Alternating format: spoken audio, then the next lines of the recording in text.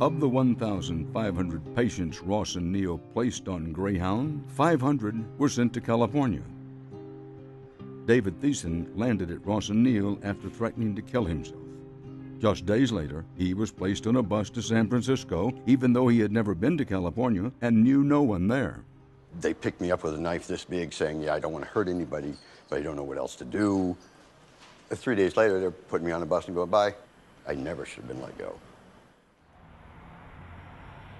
It's dangerous just putting some of these people on a bus and going, all right, get out of here. Somebody suddenly jumps up on the bus and attacks someone because they were a mental patient. Well, I guarantee you they were probably getting shipped from somewhere else to somewhere else just to be gotten rid of.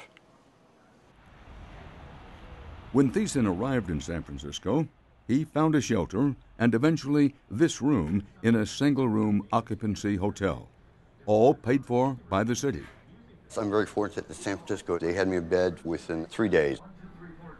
There was a place where I would be able to leave my stuff and I could go out and look for work. And now San Francisco's city attorney, Dennis Herrera, has filed a separate lawsuit against Nevada to have the city reimbursed for these costs. It has been urban legend here in the city of San Francisco that people were exporting individuals, homeless individuals, to San Francisco for decades, essentially forcing California taxpayers to shoulder the financial burden that rightfully should have been shouldered by the state of Nevada.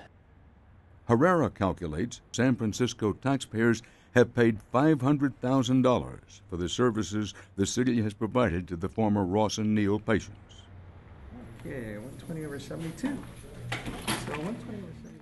We have a very robust nonprofit sector that works to provide services, and they do a great job. And their interplay with what we do officially as a city has been a model for what other jurisdictions should be about.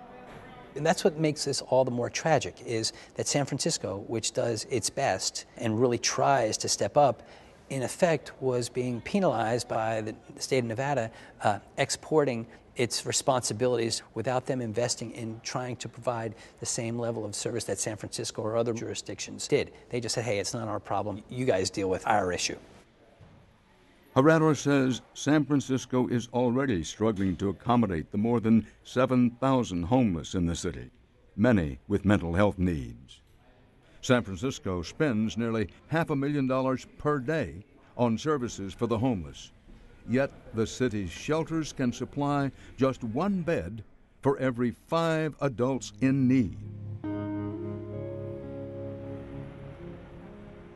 Thiessen was lucky enough to find long-term shelter. 3 years after arriving, he has made San Francisco his home, and he continues to receive support from the city. Now, he just wants a job. I'm just trying to get back into a kitchen. I've been a cook and a baker for over 35 years. Yeah, I plan on staying here. I think the core issue gets down to a failure of state governments to invest as they should in providing care for mentally ill patients that they really should. I don't accept at all anybody saying, well, you know what, we had resource problems and we couldn't take care of the problem. No, you could, because we are all doing it here in California in tough financial circumstances as well. I think we all have responsibilities. And it doesn't mean that you shirk your responsibility by making it somebody else's problem.